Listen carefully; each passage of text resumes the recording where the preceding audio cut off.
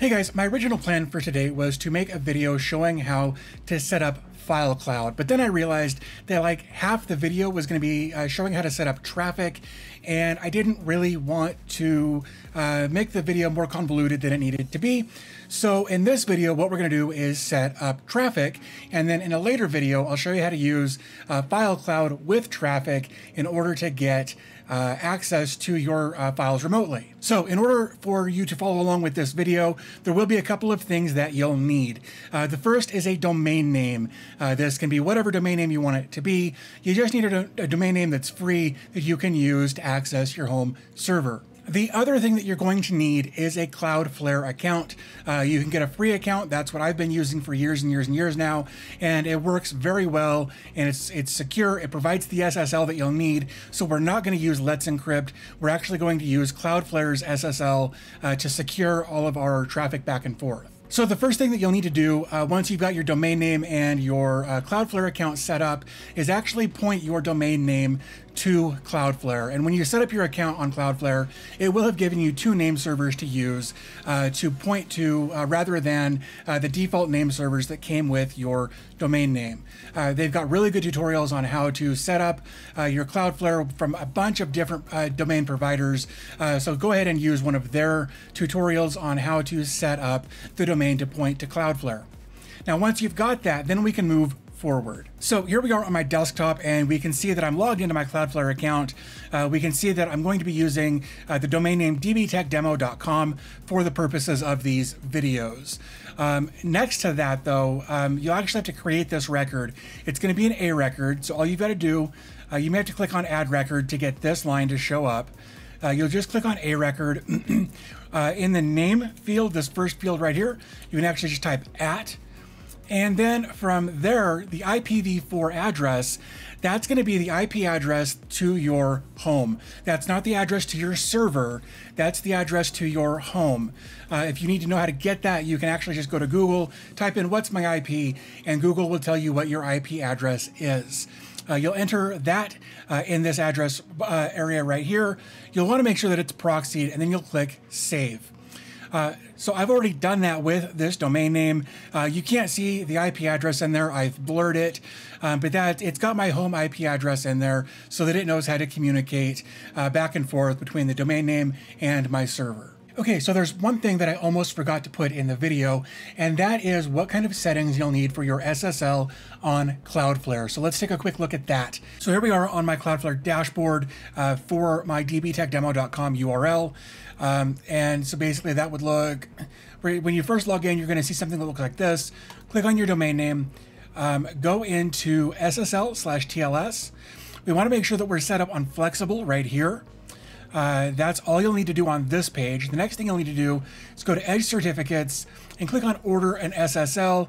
You'll want to make sure that you use the current certificate, and that's all you'll need to do. But make sure that you've got an Edge certificate set up there as well. Then if we scroll down, always use HTTPS. That's important.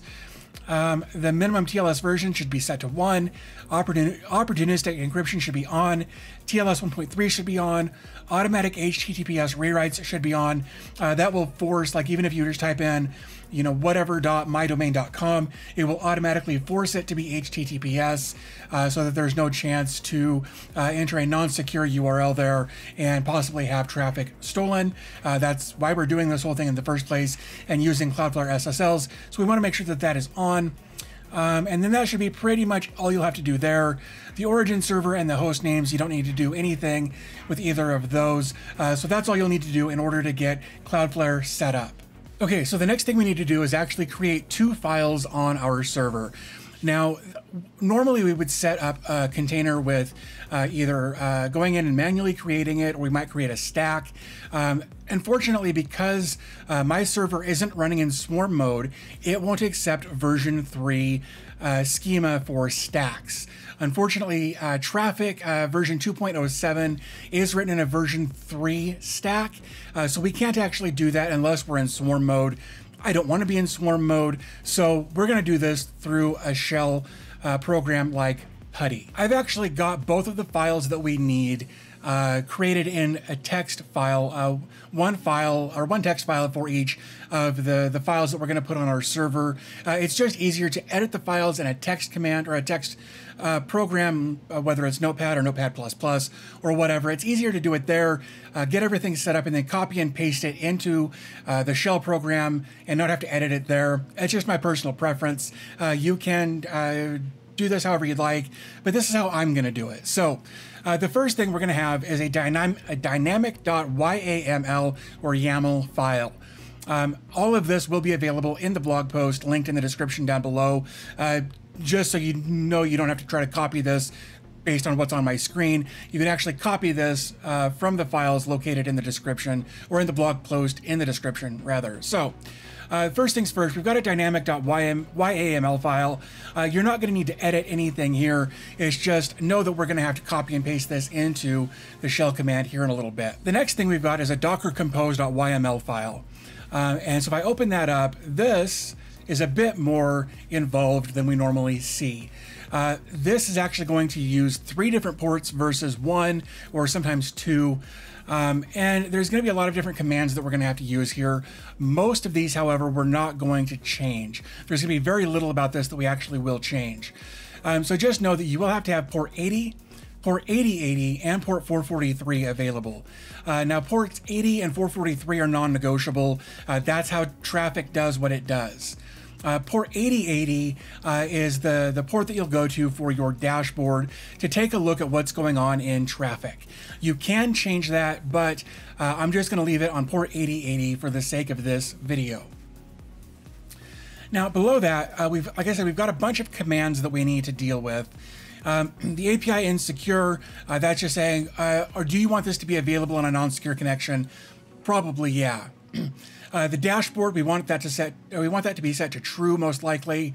Once you get it set up, you can change that to false, but just for right now, we're going to leave it true.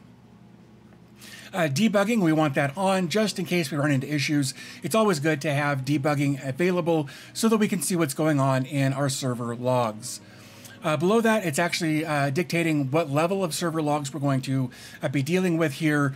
In this case, it's at the debug level. There are different levels to this. You can actually go check that out on Traefik's website as far as what levels are available there. Debug is pretty much good enough for what you need to do here. And Docker, or providers, Docker equals true. This just tells Traefik to communicate with Docker. That's all that's saying there. Providers Docker exposed by default. I recommend this being set to false, like I've got it here. Basically, if you set it to true, then everything on your Docker server will be exposed to Traefik, and I'm sure there will be things on your server that you don't want exposed to the internet. So set that to false, and then you can manually turn these on one by one as you need to. Below that, provider file name or file.filename dynamic.yaml. We've already talked about that. We've got that file. We're not going to do anything with it other than just put it on the server and let the Docker compose file work with it as it needs to. So the provider Docker network, we're actually going to have to create a web or a network on Docker called web. That's pretty straightforward. We'll do that here in just a minute. Below that, the entry points for web will be port 80. There's also an option to put that on port 443. You'd only do that if you're using Let's Encrypt. Because we're handling everything through Cloudflare, we don't need to put a 443 address on here. We can just leave everything on port 80. Below that, we're telling it in the volumes, we're telling this to connect to the Docker socket. Again, that's a communication protocol between Traefik and Docker. That's all that is. And then we're also going to mount that, that dynamic.yaml file that we've talked about a couple of times already. The network, below this, we're just saying, hey, use the web network. And then below that, we've got some labels. The first label here is telling Traefik, or telling this to be enabled on Traefik. You could set this to false and it wouldn't trigger on Traefik. There'd be no traffic going to this container. But just know that that's what that's there for, is to turn traffic on and off for this container. Below that, we've actually got a router set up for a monitoring domain name that I don't actually ever use. So you could actually access your traffic on monitor.eth yourdomainname.com. You can actually set monitor to be whatever you'd like it to be. The problem that I have with it is it's only good if you're going to be monitoring your network remotely. It's fine if you want to do that, but just know that if you do that and somebody finds that URL, they can then find all of the subdomains that you've got set up on your server, which is kind of a security issue. So I actually don't even set up monitor most of the time in my Cloudflare account. Just know that you can. That's what that line is there for. And then the traffic router API service, we're just going to use an internal API for that to make sure that everything is communicating. And below that, we've got networks web external true. That's just saying that we're going to connect to that network. The first thing we actually need to do over here is go to Portainer, go to networks, and then click on add new network, and then just type in web. Leave it as a bridge, that's fine, and then click on create the network. So we need to create a couple of files on our network now. We're going to create the YAML file, and we'll create the YML file for the Docker Compose. So what we'll do, I am logged in to my server already. So if I do an ls there, you can see I've got a CSGO folder on there, and that's all I need. That's all I've got on there for right now. What I'm going to do is I'm going to say mkdir, which is make directory, and then I'm going to say Traefik, like so, and then I'm going to change directory into Traefik, and then I'm going to create a couple of files. I'm going to type in nano, and I'm going to type in dynamic.yaml, and I'll press enter. So then I need to come back over to here and grab this. All I'm going to do is I'm going to do a select all, copy, and I'm going to come back over to here. I'm going to paste this. I'm going to press Control O to save, and then press enter, and then Control X. Oops, there we go. And now we've created that file. We're done with that file. Don't need to do anything else with it up to this point, or after this point, rather. So we can actually go ahead and close that file. The next thing we're going to do is we're going to say nano docker-compose.yml and enter. And then once you've got all of this configured the way you want it, if you want to set up your subdomain, you can do that. And once you've got all of this, just again, select all, copy, come over here and paste. Again, Control O, enter, Control X. And now we've created that file as well. So that's all there is to that. The next thing we need to do is actually execute that Docker Compose file. And the way we're going to do that is by typing compose.yml.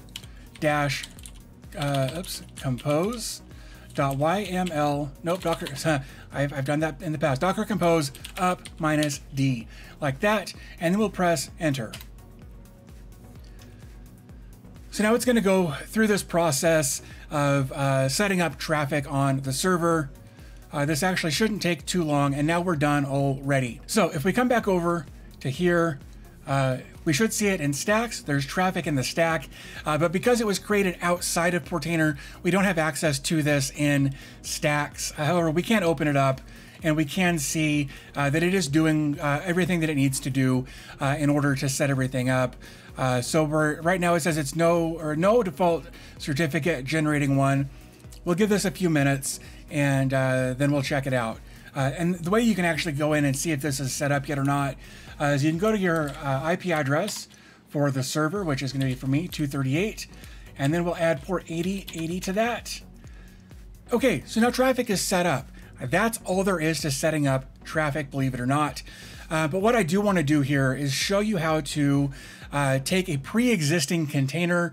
In this case, like I have, let's see, I've got AirSonic set up as a container on my network, or on my server rather. So if we want to then make it so that we can access AirSonic from the internet, from when we're out and about, we want to listen to music that's on our home server, what we'll do is we'll actually go into AirSonic, we'll click on duplicate and edit. What we'll actually want to do here is delete this port. But before I do that, I just want to show you that it is working. 238 on port 4040. Here we go. This is working. I was playing with this morning already. So that's all you've got to just make sure that it's working first. Next thing we're going to do is actually delete that port. Then we're going to scroll down to labels, and we're going to add 3 labels to this. And then I'm going to come down here and grab some notes. So the first thing we're going to do is we're going to say Traefik enable. Again, this is when we tell Traefik that it's okay to talk to this container. For that, we're going to say true. Oops, true, like that. Then we're gonna set up a router for it. Now, because this is AirSonic, what I want to do here is grab that. We've got Traefik HTTP routers, and then you're going to give it the name of your container there, and the entry point here is going to be web. That's telling it to grab or to hook onto the web network that we created earlier. That's all we're going to do there. So then we're going to say, again, I got to change that to AirSonic. You need to make sure that these are always based on the name of your container. Otherwise, if you've got two containers and you've got, like AirSonic on both of them for these labels, neither one of them will work. So you need to make sure that each one has a unique identifier to it. All right, so then what we're going to do is we're going to tell it what URL to use. So we're going to say the host is going to be music.dbtechdemo.com. And then once we've got that, we can go ahead and click on deploy the container. Oops, I lied. There's one more thing we have to do here. We actually have to go over here and switch it to the web network. And then we can click on deploy and say replace. Now, while that's thinking about what it's doing, what we can actually do here is go back over to Cloudflare. We're going to set up a CNAME. And basically what that does is it lets us set up a subdomain that will pull an IP address from something else. So what we're going to do is we're going to say music, and then the target is going to be at, and that's just going to grab the URL that is set up already here for this account. So basically, if I change the IP address for this A record, music will automatically follow. So we don't have to change the IP address in multiple records. By setting up a CNAME, we can just change it once, and then it will affect all of the things that have the CNAME record attached to it. Hopefully that makes sense. So we've got our CNAME, we've got music set up as the subdomain. We're going to point that to dbtechdemo.com. We'll click save. We want to make sure it's proxied. So once we've got that set up, we can come back over here. We'll go ahead and make sure that this is running. So then I should be able to go to music.dbtechdemo.com. And if this works, like I think it should, there we go. Now we can go ahead and log in. And just like that, now we have our music library on AirSonic available to the internet. Okay guys, there you go. There's how to set up Traefik using Cloudflare for your SSL, and that way you can attach your existing or new containers to the internet with some security and not having to worry about adding ports and all kinds of weird things to your URL to access them. Traefik's very, very cool in the way it handles, traffic on your server. So a pretty simple thing to set up. I hope you found the video helpful, and if you did, do me a favor, give the video a thumbs up. It would really help me out a bunch. Also, if you're interested in this kind of content, again, I've got lots more content like this coming out. Like I said, this was just a precursor to another upcoming video that I want to do about setting up FileCloud or CloudFile so that you can have kind of your own file management, phone backup, remote storage available to you from basically anywhere. So that is definitely coming up very, very soon as well. So definitely, if you're interested in this kind of content, get subscribed. Lots of new stuff coming out very, very soon. Before I wrap this up, of course, there's the obligatory ways to support the channel. Down below, there are a couple of links. One of them is for coffee. That's kind of a one-time tip jar. That money just goes straight to my PayPal account. However, if you're interested in becoming a patron over on Patreon, there are a few different levels of membership there. The $5 level and even the $10 level, of course, will get you access to a members-only Patreon Discord server, a members-only Discord server. There's the word I'm looking for. So definitely check that out if you're interested in having access to that. But I think with all that being said, I'm going to go ahead and wrap things up here. As always, thanks for your time. I always appreciate your support, and I'll talk to you in the next video.